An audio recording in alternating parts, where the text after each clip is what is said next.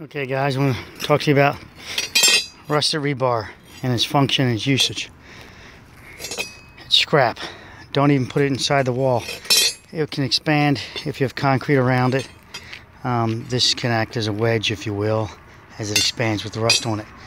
The scale, the rust, everything would have to be removed to make this some material that you could use. Do not use it. Do not use it. Now I left this metal, this is Chinese metal, I left it out. This is the third year it's been out. And look, just by being in the air, look how much it's deteriorated. This is 1/2 inch rebar. Now it's down to that. This is Chinese metal for you. Let me see if I can get you better angle. They're both the same metal, except for the same location is purchased at the same time. Both of them left out. Now I'm going to leave it out still. This is still part of my ongoing process. This is non-US steel, Chinese steel.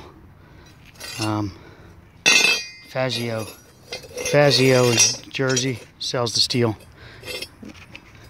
Fazio Brothers, Fazio Metal. I'll show you the place. I'll link it.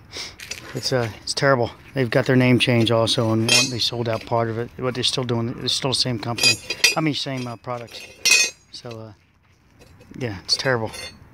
Terrible. It's the best way to describe it. So here's my experimental piece I've left out for some time. This is the end of the rebar that I had protected or covered. You can see the contours of it, the shape of it, the design of it. And now we see, as you go down, I had it exposed in different levels, if you will. What you're looking at, expansion of the metal and the rust. Some of it's falling off my hand. Let's do this. Now you can see you've lost the contours. The contours are lost, or significantly lower. At this end, you'll see me break it apart. But there's the biggest or largest amount of swelling. I had that back and forth in water that would dry out. Basically, I set it in some mud so water would get to it and then dry out and have cycles. Hey cat. Hey cat. So now let's go ahead and do it a couple taps. She's right there.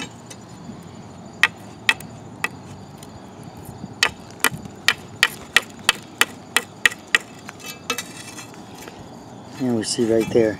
That's not mud on there. Obviously you saw that impact I was giving it. But what you're noticing, number one, is the swelling. How it swelled up. That swelling will cause cracking in your concrete, breaking of your concrete, etc. You got to have cover. You got to protect your reinforcement. So the concrete's designed for strength, but yet you still got to worry about it. Look at that. So now we have. You can see the profiles now. What you see is what's swelling and how much it's deteriorated. Let's turn the profile this way. Now, very interesting.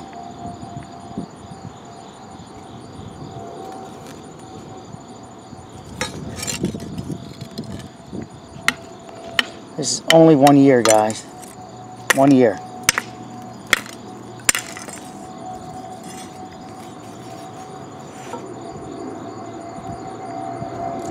So you could treat this metal and try to stop its the rusting process. Ultimately, it all wants to go back to rust. I mean, go back to iron. It's the original format. Let's go like this.